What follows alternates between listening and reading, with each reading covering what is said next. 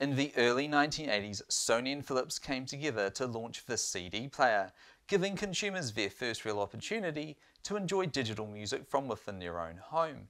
These early CD players featured vertical mechanisms, making prominent display of the fact that they were playing a small spinning disc. However, by the mid-1980s, these were superseded by the new drawer-loading mechanisms, hiding the disc away, out of sight, out of mind, and turning the CD player into merely a utility device. Bang & Olufsen were no exception. They launched a range of drawer-loading mechanisms. As the 1980s was drawing to a close and the 1990s was dawning, Bang & Olufsen were hard at work, working on their next all-in-one music system. This design was spearheaded by the legendary David Lewis and promised to be something special. From the earliest cardboard prototypes, it was clear that the CD was going to be centre of the system on full display. David Lewis cited the Open Sesame episode from the story Ali Baba and the 40 Thieves as the original inspiration for the Beo System 2500. The glass doors allowed access to the treasure inside.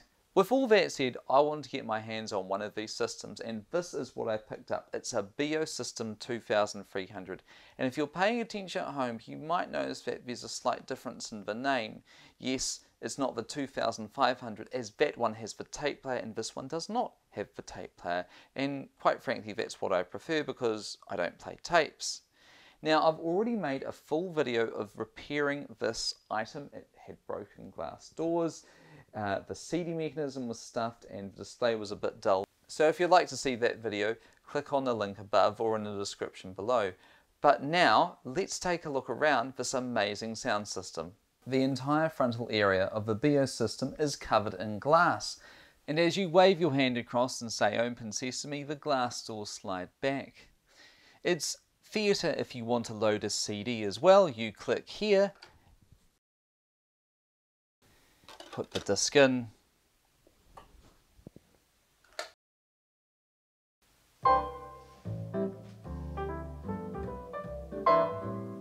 it has a full complement of CD controls. Clicking step advances one track forward.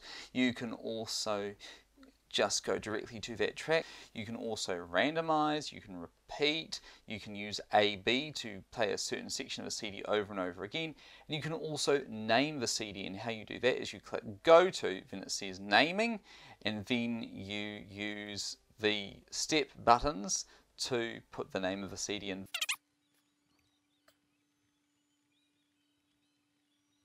And every time you put the CD in, it'll remember the name that you stored. It also has a fairly comprehensive and decent radio. I don't even have an aerial plugged in right now, and it's able to pick up most stations loud and clear, and also display the RDS information.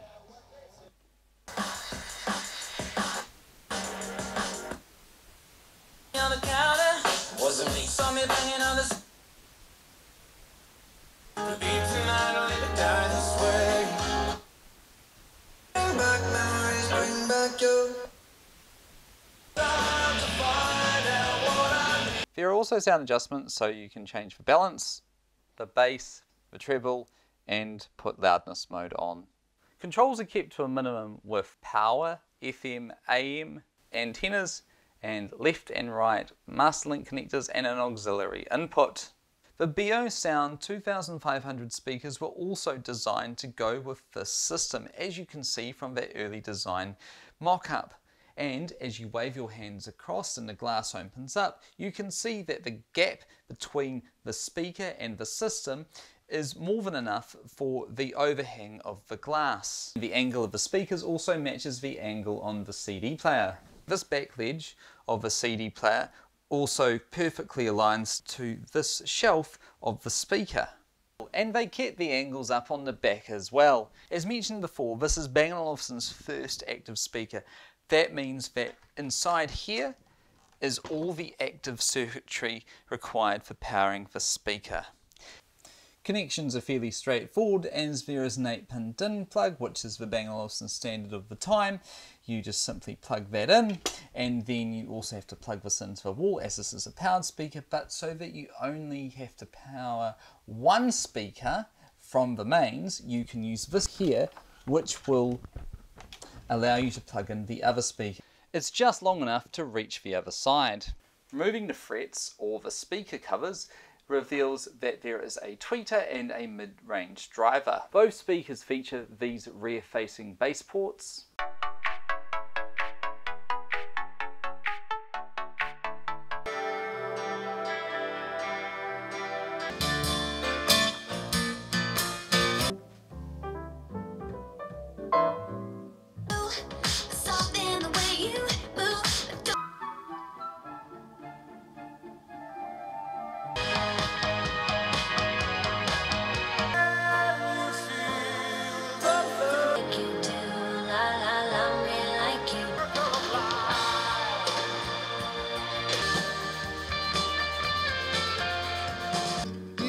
Saw you in heaven. These speakers sound rich, clear and defined. While today we take for granted that small speakers can have nice punchy bass, back in the early 90s this certainly wasn't the case. So when Bang & Olufsen designed these, they really did pull off the remarkable, because there is decent bass coming from these speakers. No, it won't shatter the earth, but you do feel it, and for a system of this size it's remarkable. Remarkable even today, given that this speaker design is over 30 years old.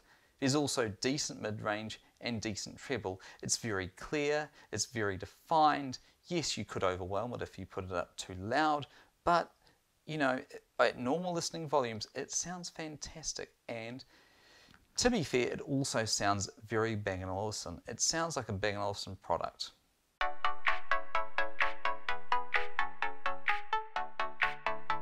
In 1991, the Beo Center 2500 was launched with a price of £1,250, or you could buy it with the Beo Lab 2500 speakers for £1,910. The 2300 was also launched costing slightly less at £1,000. The speakers were sold separately, as the Beo Centers could be paired with any of the B&O active loudspeakers. In 1991, they also launched the Master Panel AV9000, which looks identical but has less electronics, as it worked only in tandem with the AV9000 control center. 1994 saw the 2500 and AV9000 replaced by the Overture. This featured a new linear CD mechanism. In 1995, Bang & Olufsen made 500 Beo Center 2300 DABs for a test of DAB by Danish radio. The 2300 DAB was modified with Motorola Power PC821, housed in a separate box, and was controlled by an Apple Newton notepad. In 1999, the 2300 was replaced by the Beo System 3000, and to match the updated styling, the Beo Lab 2500 speakers were given aluminium grills. Perhaps the biggest change to the lineup was with the launch of the Beo System 3200 in 2003. This featured a hard drive which could store CDs for later playback and cost £1,700. 2011 was to be the final year for the Beo System 3200. Over its 20-year run, there were various ways to mount or display these systems, from wall mounts to a range of stands. Some that could hold speakers, and you could also get it with CD storage.